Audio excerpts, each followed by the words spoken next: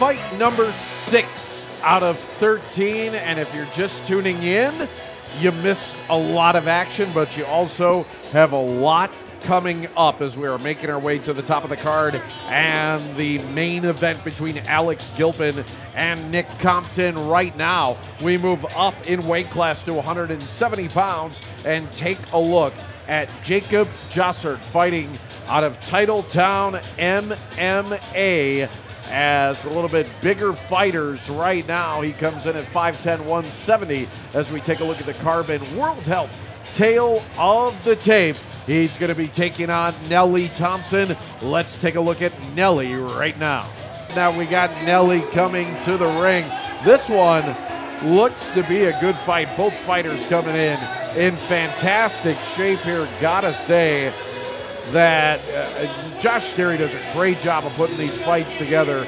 Two prime fighters heading to the cage right now. Nelly Thompson and Jacob Jossart. And let's get the introductions from Chris Garrity. All right, ladies and gentlemen, our sixth bout of the evening is an amateur welterweight contest scheduled for 3 rounds. Introducing first, this man fighting out of the Coliseum bar red corner. He stands at 5'9" tall. He weighs 169 1/2 pounds. He represents Titletown Mixed Martial Arts and Rufus Sport Green Bay. He hails from Green Bay, Wisconsin, and is making his cage debut, Jacob Jossart. His opponent, this man, standing across the cage and fighting out of the Harley-Davidson of Madison blue corner. In 4 amateur bouts, he has 3 victories. 1 of those victories comes by way of knockout. He stands at 5'9" tall. He weighed in at 169 1/2 pounds from Milwaukee, Wisconsin, and representing Pura Vida, ladies and gentlemen, Nelly Thompson. A lot of support here at the Monona Terrace for Nelly Thompson fighting out of Milwaukee. Jacob Jossart from Green Bay. We're in the welterweight division right now, 170 pounds, and ready to get it on here in this amateur fight scheduled for 3 rounds. And coming out quickly is Jossart as he is making his debut here today, and he is representing Titletown MMA. When you see Titletown MMA on the card, what does that mean to you? Well, those Green Bay guys up there at Titletown, Eric Chang and those boys, actually Gerald here is much more familiar with those guys. He used to train up with some of them. And this guy also represents Rufus Sport Green Bay. So Gerald, have you had any experience with Jossart? Do you know much about him? I actually did get to train with him a little bit. A real strong wrestler. You know, it's his first fight, so he's a little more green on the feet. But as you can see, he's not scared to get in there and scrap, looking for that takedown right now. Doesn't seem to be too shook by the big lights, and you know those boys at Titletown, they do a good job getting fighters ready. As we see Jossart score the double leg. Got the takedown and a good right to the side of the head of Thompson, but Thompson getting back on his feet right now. We have definitely seen that Jossart has been the aggressor so far here in round number 1.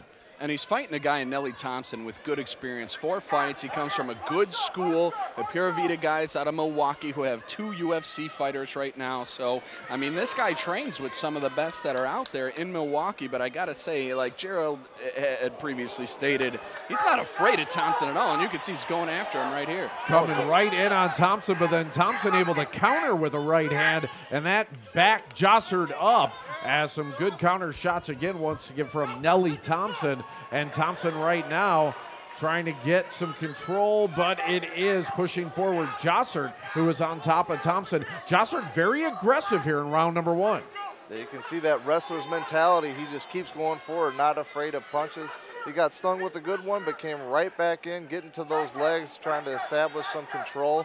You can see he's getting a little bit used to MMA rolls here, trying to keep a guy pinned against the cage. It's sometimes a little easier for them to get up, but Nelly, no slouch. You know, I've seen him fight before. Definitely a tough guy, as Chris was saying.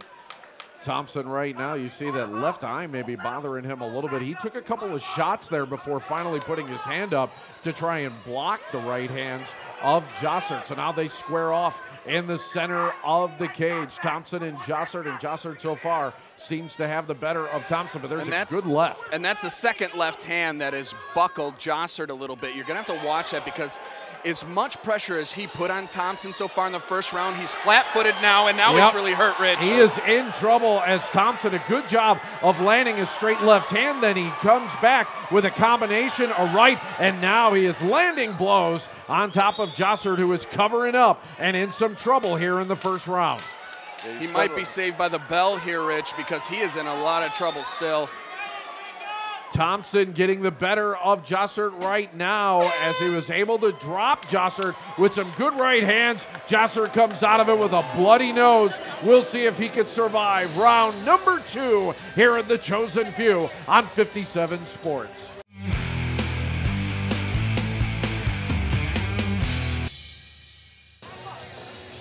You know, sometimes you don't like to speculate on injuries, but taking a look at Jossart, he might have a broken nose here as he goes into round number 2. As you take a look at some of the action from round number 1, Jossart was aggressive, but Thompson did a great job of countering. And by the way he ended that first round, not only taking those shots, he looked like he had gassed himself out a little bit by pushing so hard and coming out so fast in the first. Gerald's going to be able to speak a little bit more to this. What have you seen from his body language right now? He's still a little wobble-legged, Gerald. Yeah, I agree with your assessment, Chris. I think he gassed him off a little bit, shooting all those takedowns against the fence. Nelly's a strong guy. It's hard to take a guy down like that when they got a cage helping them stay up on their feet.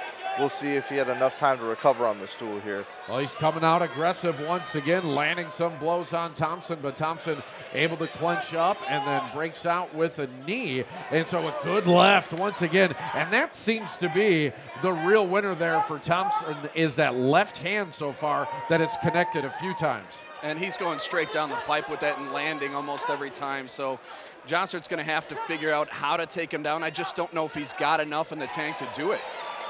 Yeah, he's a little timid right now on the feet. Like you said, he's a little bit gassed out. He's comfortable when he's shooting and wrestling. He still looks a little bit uncomfortable in there on his striking defense. But, you know, it's something we see with a guy in his first fight. Big hematoma on that left orbital, too. Yeah, just going to say that along with that bloody nose. And Jossart, I believe, in all kinds of trouble right now. He's still game. He is fighting back, but he has taken a ton of punishment from Thompson. Thompson shuffling back, doing a good job of striking, and he seems very comfortable to let this fight go back to the center of the cage. I'm actually a little surprised Thompson isn't more aggressive. And again, he's mouth breathing also, so his gas tank could be running a little low. He's a put together guy, so that lactic acid is built up by this point too. But there, he just threw some big time right hands, but it might be that pick your shot time for him. And there's that left and a left again and another one as Thompson continues to punish Jossart with good left hands, but Jossart, boy, he is fighting back strong, and we are seeing good action here in round number 2. Yeah, if that I'm right Nelson, hand just missed, Gerald. Just missed. If I'm Nelson, I'm sitting back. He's landing that jab all night long. I'd sit back and just land the jab and wait for that big shot. Jossart needs to keep pushing forward. He needs to move his head side to side and find an opening, maybe throw a big overhand to look for that takedown as he just did. Secure that leg, get the takedown. He's got to do some damage, do some real damage on top to swing this fight in his favor. Now he got caught with a knee to the face there, did Jossart, as he tried for the takedown after feinting a right. And boy, his face right now is beaten up pretty bad. Thompson definitely looks like he has taken less punishment in this one. As aggressive as Jossart has been, it has been the striking of Thompson that is winning the day. And Thompson just had him hurt again, and he didn't pounce right away, although it might not matter here. He just buckled him 2 times in a row. Jossart's in trouble. And then a knee as well, as Jossart, though, continues to stand on his feet, amazingly so, because he has taken some shots here tonight by Thompson. Does a good job of sweeping the leg and getting a takedown.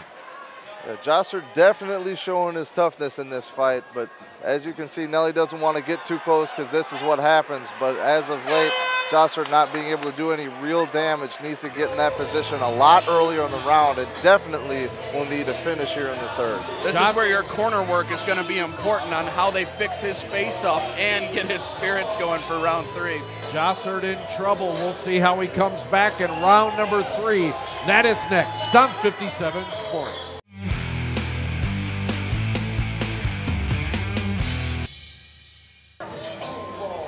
Tell you what, fellas, we've gone up to the welterweight division here, and we have seen some good action and some hard shots delivered by both fighters.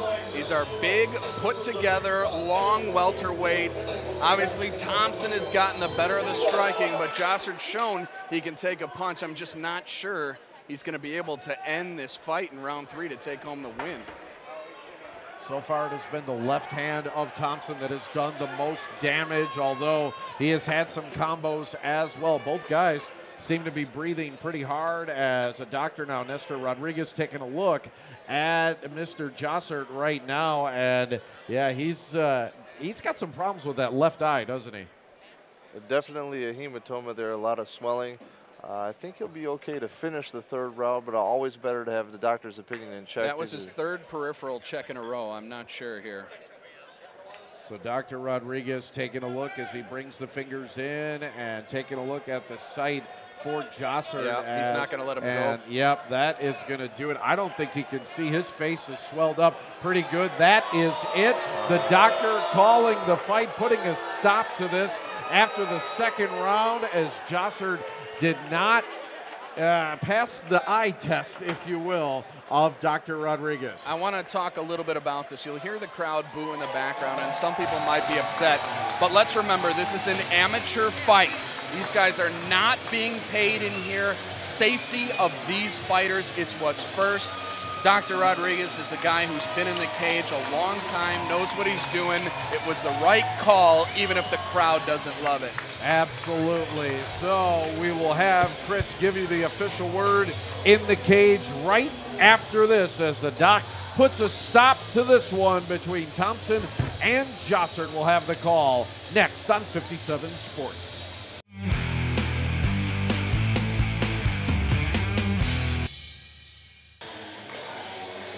All right, back out of Monona Terrace. Let's go up to Chris for the announcement of this last fight. Stop to this bout at the very end of round number 2 for your winner by TKO, Dr. Stoppage, Nelly Thompson. Dr. Nestor Rodriguez puts a stop to this one as Jacob Jossart could not pass the peripheral eye test, and that means that Nelly Thompson improves to 4-1 in an action-packed, bloody welterweight fight here in the Chosen Few Fighting Championships. All right, we'll take a short time out. When we come back, we'll take a look at Rob Lee and Mario Velez Jr. It is fight number 7 of 13 on the Chosen Few Fighting Championships on Wisconsin's 57 Sports.